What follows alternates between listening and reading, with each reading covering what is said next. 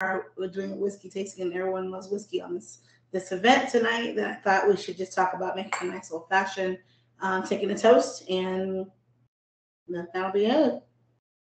Wonderful. Please use the chat if you have any questions or need follow-up. I'm hoping everybody has the kits that were sent out. I believe everyone does. If not, just let us know in the chat and we can make sure we get those to you after this. But with that, so we have 3 drinks that we're going to be making. I'll quick go into, as I stated, this is recorded. We'll send out the slide material afterwards. So really, this is all about, obviously learning a little bit and having some fun before the holidays. So I hope everybody gets some knowledge out of this and also enjoys the presentation on whiskey. So with that, I'll just quick finish a little bit about who Crossvale is, and then I'll have Tiffany start with the first drink. So I will advance. As I was stating, Crossvale, we're based out of Dallas. We have offices in EMEA, and our managed service practice is out of Spain. So we cover on these 4 main pillars, and really Crossvale started around the application development way back when. We have became a Red Hat Apex partner in 2017. So we have knowledge in the full portfolio to be able to help and deliver. Tonight, we're going to focus on one of our pillars around automation. I think everybody knows why automation is important. Try to reduce the repetitive tasks and free up your valuable resources to do innovative things. We help customers around the hybrid cloud journey. And as I mentioned, around the application development, we have a lot of experience in that. Lastly, for that day 2 operation, as customers run through this journey, there's a lot to know. And so sometimes leveraging a managed service helps customers alleviate adoption, right? So faster adoption. So with that, I will turn it to over to Tiffany, and maybe we'll make our first drink of the evening, and I will be right back. Yeah, thanks so much, Mike. Thanks so much, and everyone that's tuned in. I have to always start these virtual chats when you're working, along with spirits and booze being around. I don't know how long this will last, so I just want to uplift this exciting moment that we're going to be covering some really cool things from the team, and all the hard work you all are doing. But we get a chance to make a toast to it. We get a chance to have a sip to it. I was just talking with my team shortly ago, and I know everyone's gotten their kit except maybe 1 or 2. FedEx it was one of those times we happen to have this last right during the holidays. So I definitely apologize for those that did not get their kit, but I hope that later on you can enjoy what we sent you without me. I'm going to hate that I'm not going to be there, but I'm sure you're going to enjoy it. So what we did was a nice whiskey tasting, a nice flavor profile, an education course of what whiskey really is. And I often get asked, as a guru, cocktail guru, we get often asked, what's the difference between whiskey and Irish whiskey, or whiskey and bourbon, or whiskey and Scotch, and what are those? What's that conversation about? So really, I just want to just break it down really easy that whiskey is a big umbrella. It's all whiskey, but there's some branches that come off of that are different styles of the whiskey. And to be a whiskey, that means there's some kind of mash bill, some kind of cereal. When I say cereal, I mean like oat and rye or corn, all kinds of different ingredients that are grown from the ground to go into fermentation and distillation. And we won't go too heavy on what fermentation and distillation is, but really it's just taking the detail of what a byproduct can be, and once the yeast is added, there's an oatmeal of sorts that's created, and then after that we have to just cut that with water. We have to bring that to some steam and cut that, and then bring it on into distillation, and then we get into a bottling barrel situation. And what makes whiskey great, which we love about whiskey, is that it sits in a barrel, and it can sit in a barrel anywhere from 3 months until Gosh, I've seen 75 to 80 years before, and any whiskey drinkers on with me definitely have seen some of our favorite whiskeys that have been sipped into years and years. And yes, whiskey is one of those things where the older it gets, the better it tastes. So we want to just blend in some great whiskey profiles for you. We've got everything from a bourbon to a rye to an Irish whiskey, which all have different profiles, but we get a chance to taste them. Now, we're not going to make cocktails out of everything, but I do want to taste some things. And then once we taste what we like, hopefully you want to just join me with a nice old fashioned of sorts. So to start off, we've got our nice bourbon. Start off with straight Kentucky bourbon. We love a nice mini. They go great into the pockets if need be. And I don't want to bring out our youth, but we know what a whole mini is all about. So this is a Kentucky straight bourbon. Bourbon at one point was only allocated in Kentucky. And then things changed around 2007 and 8, where the surrounding states wanted to also make great profiles like that. So if you are sipping with me, we just want to just open up that small bottle and give it a small pour, quarter of an ounce into the glass. My team and I sent you a nice Glencairn, and that's that nice whiskey glass there. I'm not using my Glencairn until the very end because I have a few things to show you. But the Glencairn glass is the proper whiskey glass. Notice it's elongated, it has a deep barrel to the bottom and a narrow nose to the top so that we can give it a nice whiff, but also let it have some room to aerate. Similar to wine, my friends, yet whiskey is a spirit. So there is a bit of ethanol inside. So we need to save those nose hairs. So we don't want to get too deep and put our schnauzer in there. We want to be able just to take a nice sniff. And the best way to take a sniff of whiskey is to inhale with your mouth open and take a nice inhale. So if you are sipping with me, you poured out that straight whiskey, you want to just take an inhale without your whole schnauzer because we need that nose later. And see if you catch anything. Now, often when we're sipping spirits, you don't catch much. You just kind of get booze. You get straight alcohol. But I'll talk you through some nuances here that you're hopefully getting some corn. And that's what makes bourbon bourbon. To be classified as a bourbon, it needs to be 51% corn, and the rest, the 49%, can be what it may be. So give that a nice sniff there. And inhale. We don't need to look too long for legs like we do wine. And when we're looking at that side, we're looking to see if the drips are short or long, and that will be sugar content. Just want to kind of see what's happening there. Looking at the color, it looks nice and light, straight Kentucky, and possibly to the 2 to 4 year age range. When I say age range, it's sitting in there for about 4 years in a barrel. So Tiffany, does the glass change the taste? I know sometimes with wine, the different wine glasses really change the taste. Does that affect the taste of whiskey and bourbon? Yeah, great question, Mike. Yeah, that's absolutely what's happening in the glass. The glass is giving you that space.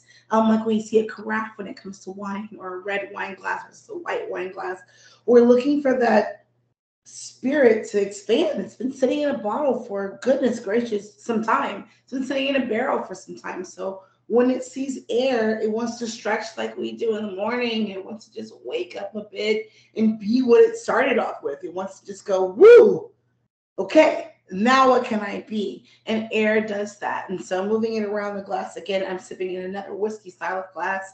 I'll do our Glencairn on our second or third glass. But it's getting the air. So using your Glencairn is super fun. Any collectors out there, I suggest totally buying a couple of Glencairns.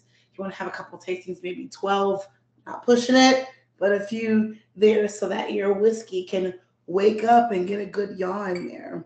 And as it barrels in, just like wine, it'll barrel into the nose so that you can inhale. So we'll just give it a nice smell. Our first sip, believe it or not, our first sip doesn't really count. Our first sip, literally, and we'll do it later on. We'll have to go through this detailed moment. But the first sip is really just to coat the mouth. You've had coffee or tea, you've had lunch, maybe some early dinner, maybe you had some snacks that we sent you. But we want to clean the mouth, and we clean the mouth with the first sip, and we swallow. And then the next sip is when we take on the nuance of the bourbon or the spirit, the whiskey, And then we start to talk about what's happening. So first sip goes in, small, coating it like mouthwash,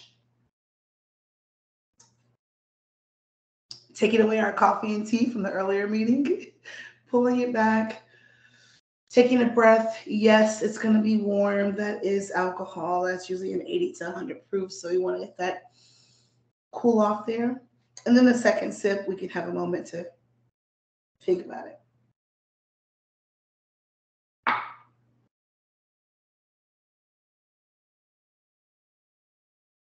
Same coat. Let me let that just kind of go down the throat nice and slow. Warm stuff, hot stuff. I'm here in Atlanta. It's almost 7 o'clock. It's about that time. But yes, this is getting me ready to go. My chest is a bit warm, but there's some things happening in my cheeks.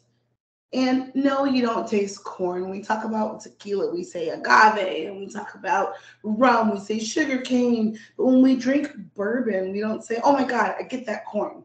You never really say that. But you are getting this flavor profile, maybe some brown sugar, maybe a light bit of oak. And that's the oak, of course, that's the barrel that it's been sitting in.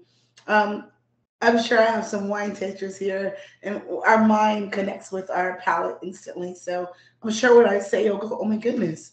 Or maybe you can give me the feedback. I can see the chat here, but maybe some applewood or some mesquite. Maybe it's wanting some barbecue. You're just getting like, I got lots of caramel and lots of butterscotch coming through. But that's what bourbon does. It's the sweeter side. And if I have any scotch drinkers on here with me, you know when you drink a good scotch and then you jump to a bourbon, you go, oh man, that's just too sweet for me. But that's what a good old American bourbon does. Straight whiskey, nice and sweet, corn flavored, light char, simple and smooth, and quite delicious. Wonderful. All right. Why don't I then go back to the presentation? We'll go through a few more slides, and then we'll turn it back over to Tiffany once to make the first drink. So with that, can everybody still see my slides, hopefully? And all right, so this is a little bit of why automation. I think everybody is understanding why to reduce human error, basically reduction of unplanned downtime, the cost of savings gained per year from unplanned outages.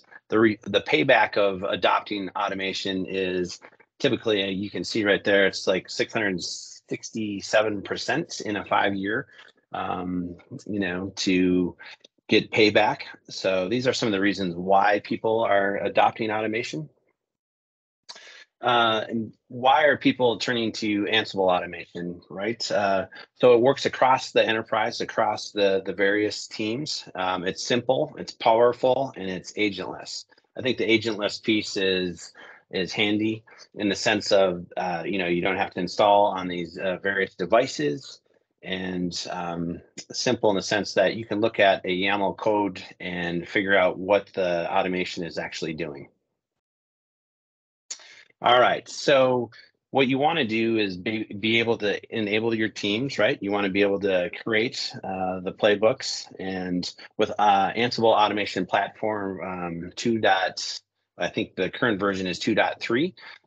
They've kind of segregated in these 3 different components, right? So they want to make it easier to create, and that enables more adoption as teams create. How to manage it, right? How to scale it, to be able to, as people move out to the edge, have edge devices, you want to be able to put the automation close to where that is being executed. So that's the scale portion. And then to be able to see if you need to spin up more capacity, maybe different times of the month, or so that's, tying these 3 pieces together and more consistent. All right. So I talked a little bit about some of the tools that are inside the creation, trying to make it easier for teams to write automation. And so with AAP2, they came up with some very intuitive content tools to help that.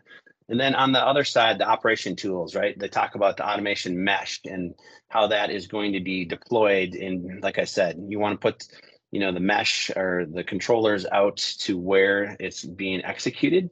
And then overall, you want to be able to have a visual on that. So,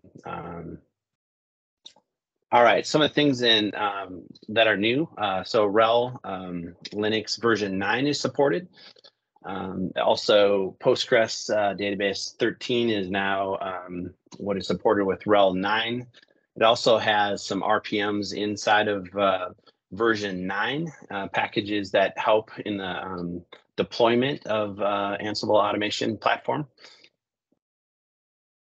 And this is kind of what I talked about, right? You have your users that basically want to write the playbook. So just think of this, kind of a continual stream, and you have the very different components of it, right? The operation to be able to, control everything, see it in a single pane of glass. The execution, where is it being executed? Is it in the data center, in one of the various public clouds, or close to the edge? So I have an example with a retail customer. It's a franchise, it's a food chain, and basically they have all these edge devices at each of the stores. And so they want to be able to automate and update those. And so we're looking at putting in Ansible to help do that. And how we're going to do that is to deploy in different availability zones in the cloud, so it's near the store, and to be able to update those. All right, so we talked a little bit about the control plane and how you want basically to see all these different components and the integration, the credentials, in a single pane of glass, and that's the control plane. And then there's also the segregation of the automation mesh. Again, you want these execution environments close to where you want to execute those. All right, I'm going to go back to Tiffany at this point, and we're going to make our first drink of the evening, and we'll start with that.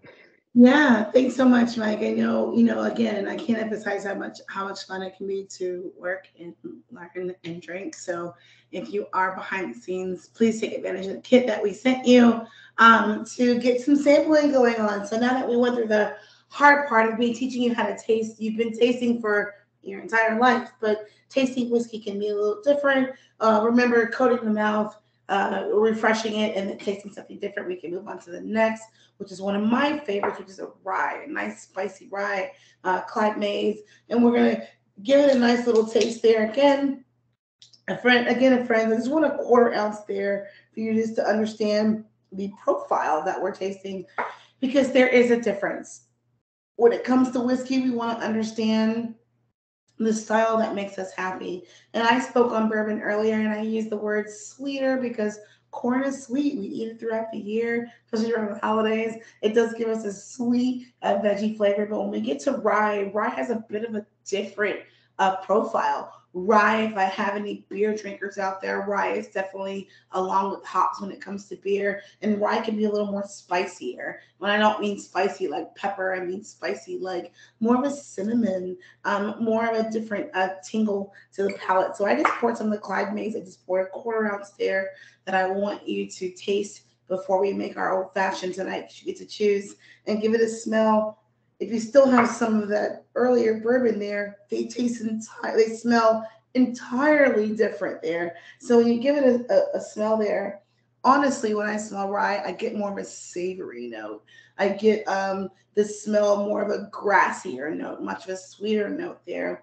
So giving it a whiff there again, my schnauzer is not all the way in there. I'm just taking an inhale because I want to use those notes here for, the rest of my life. So just taking a nice inhale there, looking at the color like we did, and it's giving us a nice golden color there, which is really pretty. And we're going to give that a sip. Small sip there just to coat the mouth from the bourbon that we had earlier, or the chips and salsa that we sent you. And then we take a nice sip there. Coating the mouth again. Letting that warm space hit. And I don't know about you, friends, but there's almost like a pickling spice that comes through. There's almost like a nice summer day that comes through. A very different flavor than the bourbon that we have. There's a spice, like I said, and that spice can come when you think of pickling spices. I'm here in Atlanta. Here in the South. We pickle everything. Pickling spices have a lot of vinegar. They have a little bit of sugar. There's a bit of coriander that can be around. And not to say that they're pickling the rye, but rye does different things when it comes into fermentation and distillation. So there is a different kind of profile there. So if you're tasting the two side by side, again, I just went for a 1/4 ounce there. This may be exciting for you. This may be like, wow, this really works because the bourbon may be too sweet or the rye may be too much. So you want to be careful or also understand that these are two different profiles in the whiskey category. And that's the fun part about making whiskey cocktails or even sipping whiskey on the rocks is understanding the difference between what a corn whiskey a straight whiskey could do versus a rye whiskey when it touches sugar, when it touches lemon, when it touches ginger ale or ginger beer, or whenever we're doing, our fun things during the holidays. These two profiles do some things. We've got one more to Hey, take. Tiffany? Yes. I was just going to ask, you mentioned you're going to touch on what happens when you add water or like if you put in an ice cube as well. Yes, thanks, Mike. So if you're still sitting with me, I just want to just hold on to not too much of them. If you have a little bit more there, I'm going to pour a little bit of rye into my glass as we just had some of that.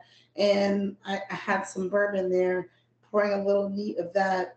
I have my water bottle because, we keep our water bottles nearby.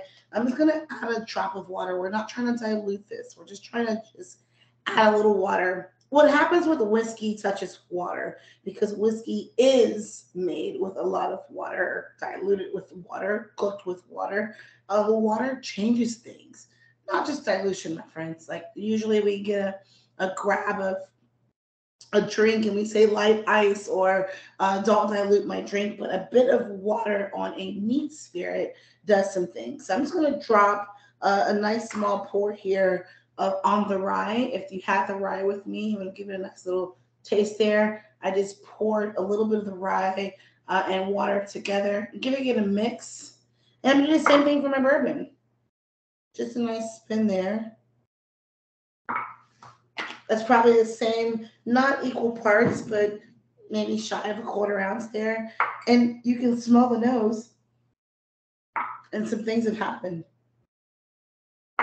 This thing has opened up completely the way a wine would do, but it's seen water and the molecules of whiskey when they're first created and bottled and aged. We do cut it with water and toss it in a barrel, bottle it. But when it sees water, it's excited. It opens up again, but then it shrinks back in. Whiskey's molecules can just grab that water back and hold it back tight.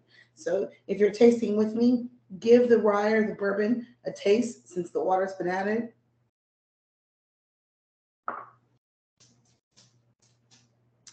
And there's also almost a floral note that comes out of it. We're seeing the delicate side of the oak barrel come through. Definitely on the rye there and on the bourbon.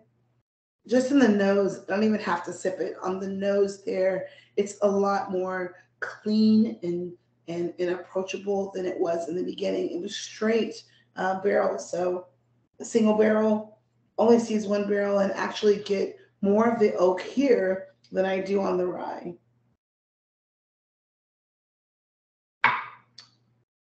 Softer, smoother. It softens it on some age and almost drier on the bourbon. You're almost getting a little bit more of a, I hate to say, a day whiskey style where you want to put that with some lemon and brighten it up a tad. With the rye, we're still keeping those savory notes, a little bit of spice, yet the character is still there. And of course, the color has shifted, but the nose and the approachability is definitely different.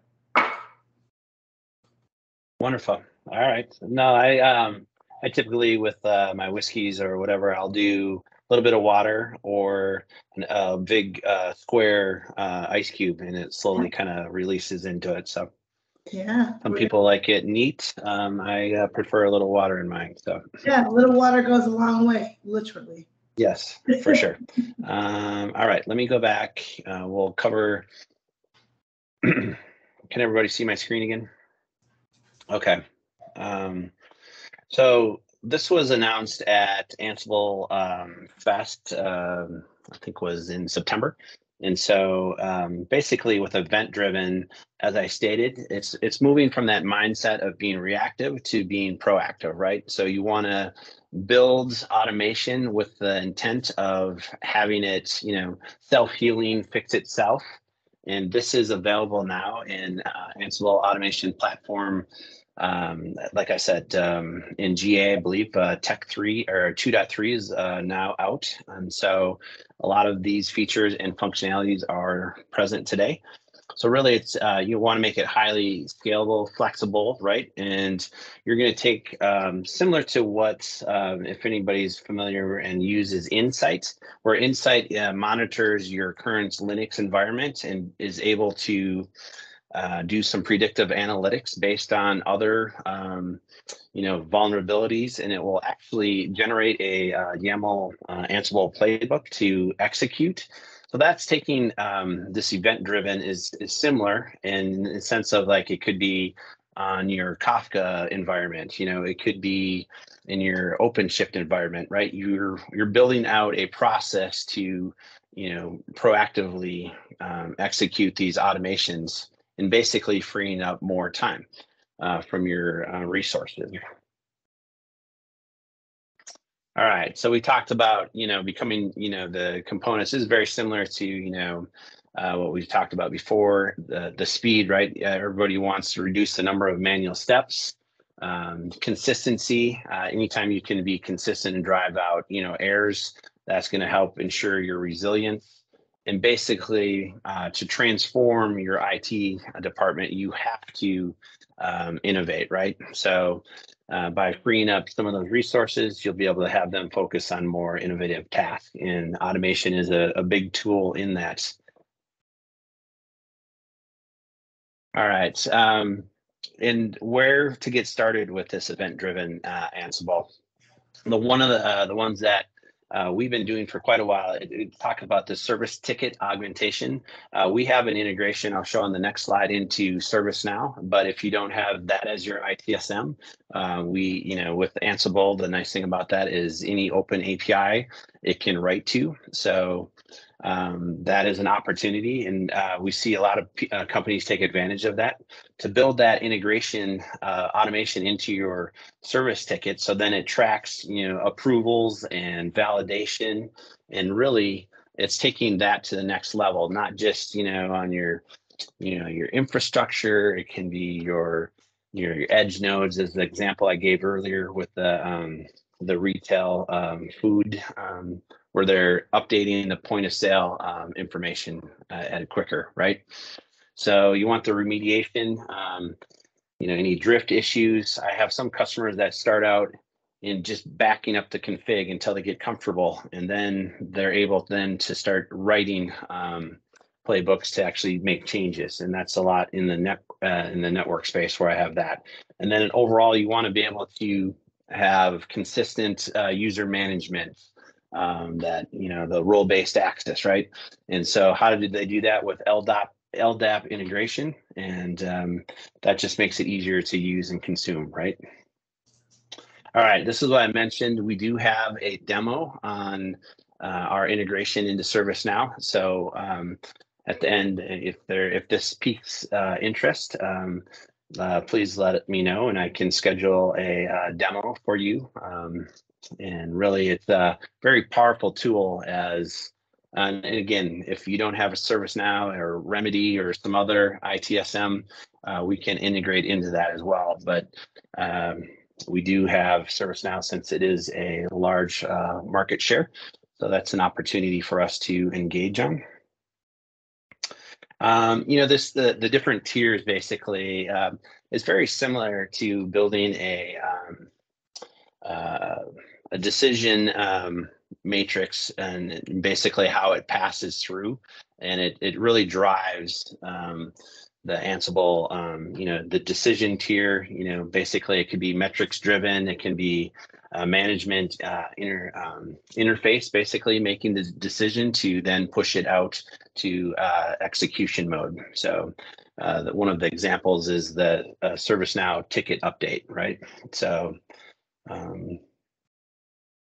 here's a sample of basically, kind of it's like a Venn diagram where you have, it does a check, and it won't proceed until that, correct parameter is passed, and then moves on. So this is a very event engine based, and we can help you kind of walk through and design this, since it's a little more complex than your standard automation.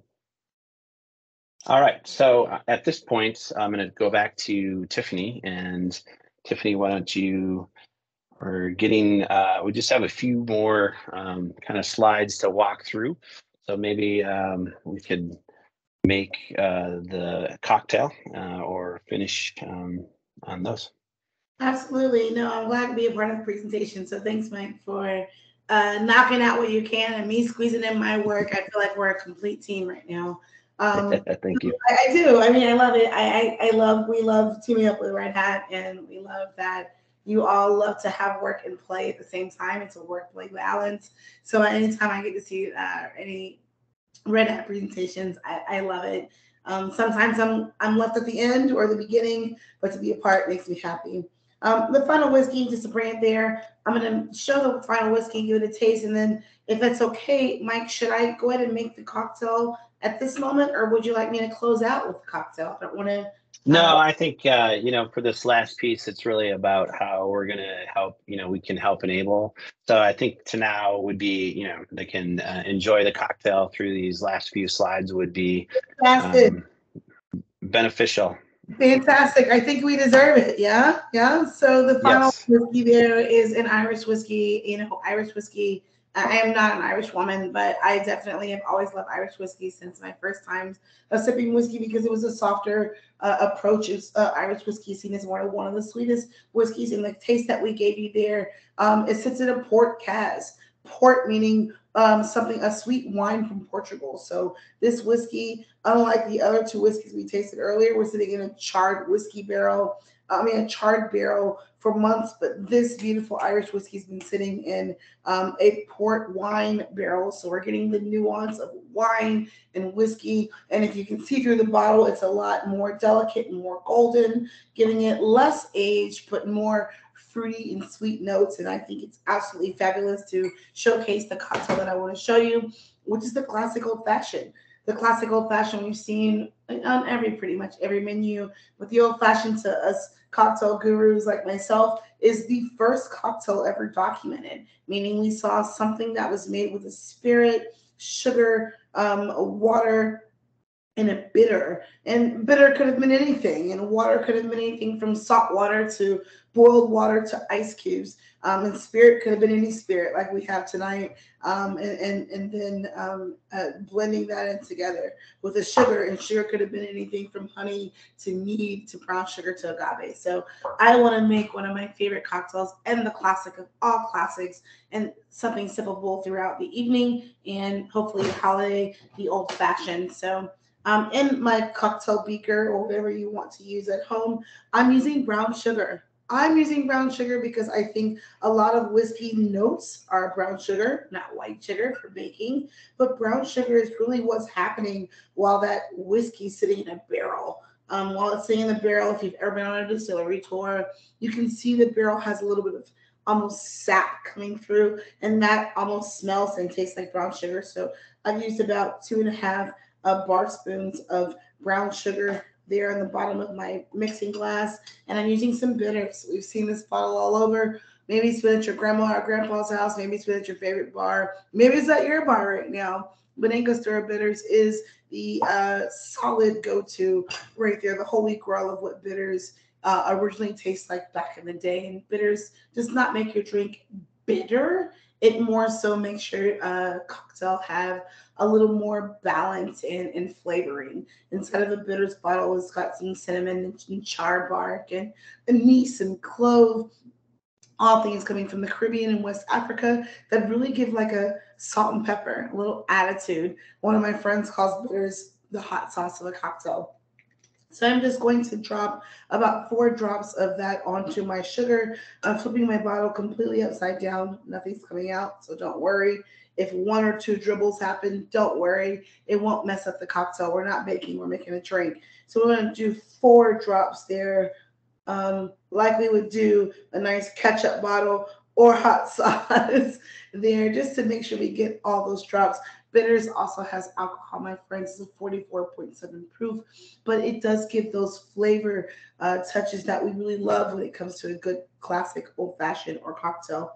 And I just made that, and I put that into my brown sugar. I'm kind of blending that, making it like a sand of sorts, letting the brown sugar absorb my bitters. If you don't want to use brown sugar, you want to use agave or molasses or honey, whatever you please is fine. I just want you to have a sweetener that goes with that. Bitter loves sweet, bitter loves spicy, and bitter loves a little savory note. So I've made a little bit of paste there on the bottom, and we've got a choice. So if you get a chance to make this thing later on tonight or tomorrow for your friends, at least you know how to balance it out.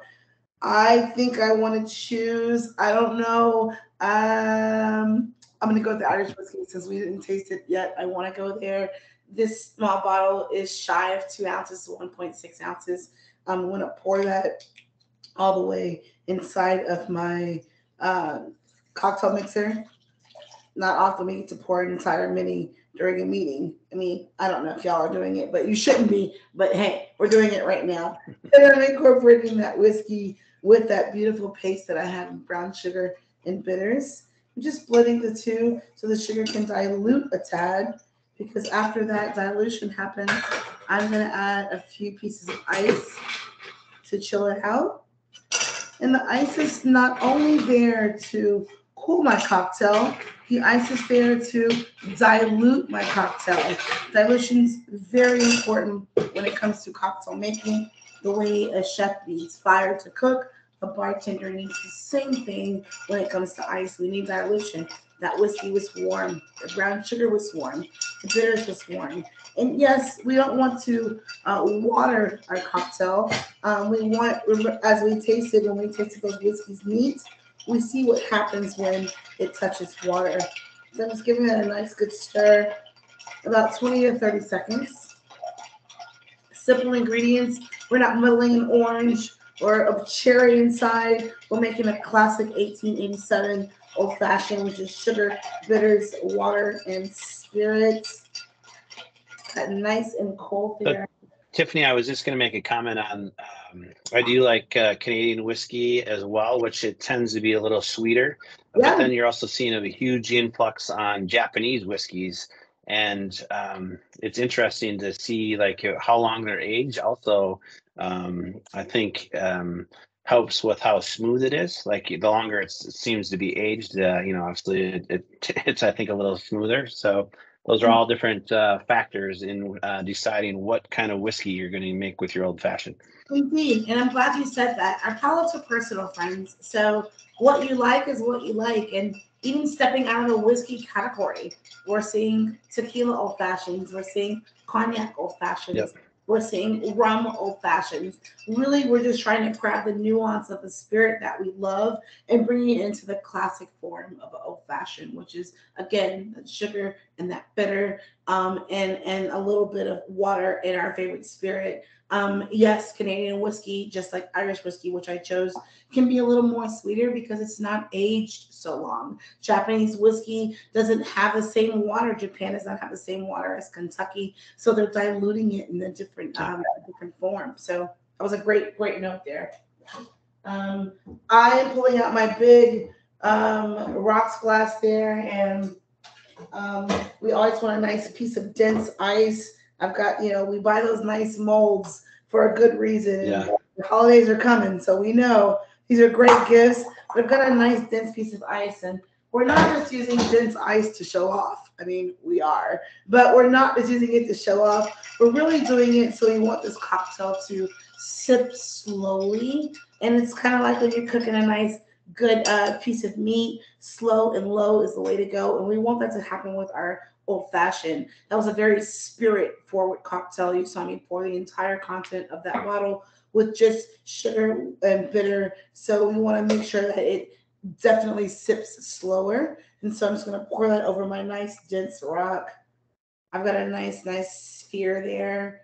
Of course, it looks great to show off for our friends, but that sphere is going to melt slowly so that I can continue to enjoy those notes of the whiskey that I love, and that brown sugar and the bitters will carry on through. You can choose to garnish it with a cherry, anise, cinnamon, set it on fire, not the glass or yourself, but set the glass, give it a nice little smoke, or slice a lemon or orange on top to give a smell and fragrance to it. One thing I love about making great cocktails is that it's all of our sensories, not just smell and taste, but it's also the look and the feel. So to you all, to the close of your year and in your Q4, thanks for having me, and cheers. Wonderful. Cheers. I didn't get the kit, but I made, my friend turned me on to Black Manhattans. So basically using whiskey rye and a dark vermouth. So it's a dark vermouth. And I did try to talk my wife into buying the refrigerator that makes those large cubes, but she said I was crazy, so we didn't do it. Well, you just have to keep rubbing it in, In the meantime, until you woo her to get that refrigerator, grab a couple of molds and just mark your place in the freezer for fun ice. Yeah, I actually have exactly. in my house, I'm in the industry, but yes, I have a wine cooler for those large bottles, but I have a few friends that love great craft beers. I live next to two distilleries, and I keep beer in the fridge, but I keep really fun ice in the freezer. So maybe you can talk her into a nice small Yeah. refrigerator from Lowe's for way less price Okay. than the fridge. Sounds good. Well, I appreciate that. Hopefully everybody's enjoying there. I do love an old fashioned. I know some of the high end whiskey places also do like the smoker to get that kind of that age, the oak taste out when they, kind of put it in a chamber. Plus, it's also pretty. Everybody looks and turns their head when they bring out this smoker to set at your table for this drink. So it's kind of a whole show, I guess, when you're going to experience that. For sure. So, And all right. if you want to do that at home, by all means, there's some really fun gadgets at home that make it super easy. You can add apple chips or mesquite chips to a very small vessel and smoke them right at home for your own showcase. So there's no limit to showing off at home when you want to make a great old fashioned. So cheers. Wonderful. Okay. So I hope everybody can enjoy their old fashioned as we kind of finish up towards the end of this. I do want to thank our partnership with Red Hat. It's been a wonderful partnership with them, and to help enable us with all this technology. And it's, like I said, a great partnership. Also, Cocktail Guru, we've done many webinars, and I greatly appreciate Tiffany taking time today to work with us through this. It's been wonderful. Absolute pleasure. With that, I want to cover a few of the things that we have here at Crossvale that hopefully triggers something with you. We have what we call these launch pads, and we try to do small, medium, large shirt sizes and this is really just to get the conversation when we start doing the scoping part, what what it is that you're looking to help with deployment. So we have one just around the basically enabling it, in the standard 2 week, it, kind of stands it up all the way to the enterprise. And it really makes it a center of excellence with automation and build out the redundancy and being able to deploy it that way. So we do have one around the network automation launchpad because we are seeing a lot of growth in this area. And one of the things I think that is very valuable is a lot of the ISVs, the Cisco's, they actually produce their own content, and we're seeing quite a bit of adoption in the network space. So these are things that will help with the conversation when we get down to the scoping or statement of work with you. So as far as other things that we can help with are assessments to kind of figure out where you're at today and where you want to be with your automation platform or any of the other pillars that we focus on. We can come in and do a assessment. I've talked a little bit about the launch pads to do a statement of work. One of the big areas too, I think, for people to dip their toes in is doing a funded POC. So we can come in basically and for a short engagement, work on success criteria and be able to, stand up Ansible automation and have you test it for, typically I've seen it 30 days or 60 at the longest to, work through your use cases and validate that that's going to be the right solution. And lastly, we can do workshops, custom workshops for you and work with your team to do that. Again, this material will be sent out afterwards along with the recording. We also have, feel free to go to the link at Red Hat for additional information on Ansible. But at this point, are there any questions? I don't see any in the chat. Anybody feel free to, come off the mute and turn your camera on and say, hey, how your drink is. Any questions in regards to that? Tiffany's here to answer any questions you may have around the different whiskeys, drinks, comments. Cheers. Yeah, or just enjoy and cheers. Yeah. All right. I'm just seeing if there are any chats. All right. So let's see. Thanks, Sean, for the comments. All right. I will keep that in mind when making my Manhattan. But I'm glad everybody had a chance to enjoy some great whiskey and hopefully something triggered along with the presentation. We greatly appreciate you taking time on your busy schedule to join us today. And if you want to follow up with Crossvale and get more information, you can go to sales@crossvale.com. Again, my name is Mike Cohorst, and we will send out the presentation afterwards. So greatly appreciate your time. Happy holidays, everyone. Tiffany, thanks again. Laura, thanks for making this happen. So thanks, everyone.